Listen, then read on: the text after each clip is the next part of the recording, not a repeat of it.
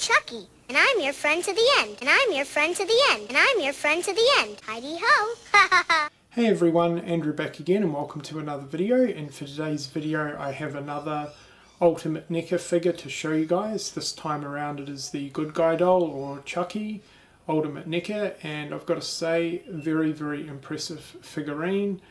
Everything from the outer packaging right down to the figurine and accessories itself. Really awesome. So here's the front of the box. So it is a nice replica of the traditional Good Guy box. So we have the front there, and then we have the side of the box, which has some different images of the Good Guy dolls, and then the other side, which also has some more images of the Good Guy dolls, and then the back of the box, which just has different variations of the figurine itself. Okay, so here he is out of the packaging, and he does come with a lot of accessories. As I said, he comes with a few different heads and weapons and stuff like that, but this is initially how he's first displayed in the box, in his original Good Guy form from the original movie. And next to him you can see a mini replica Good Guy's box. This is one of the accessories you get with this figurine set, and I've got to say it looks absolutely awesome. This is probably how I'm going to have him displayed on the shelf.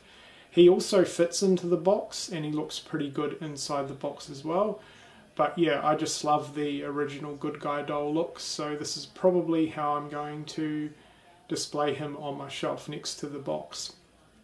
But taking a closer look at the figurine itself, for such a small figurine, the detail is immaculate. It's absolutely incredible. He also has a lot of points of articulation as well. A lot of points of articulation on the arms, the wrists, the legs, the knees, the feet. The head moves around quite a lot, so yeah, I was super impressed with the amount of articulation for such a small figurine, and his outfit looks really awesome as well. So yeah, very impressed with him. Now we'll take a quick look at the other accessories. You get a lot of accessories with this guy, which is pretty awesome. So taking a look at the accessories, you get 3 alternate heads. You get the head from Child's Play 2, the head from the ending of Child's Play 3 where Chucky gets his face sliced with the scythe in the carnival ride, and then the scarred look, which I'm not a big fan of, but it is part of this accessory pack.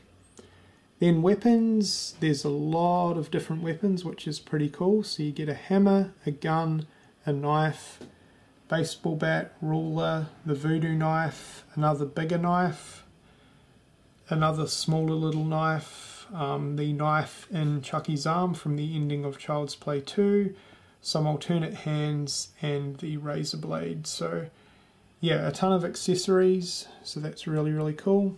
Okay, so that was my overview of the Ultimate Neca Chucky or Child's Play figurine.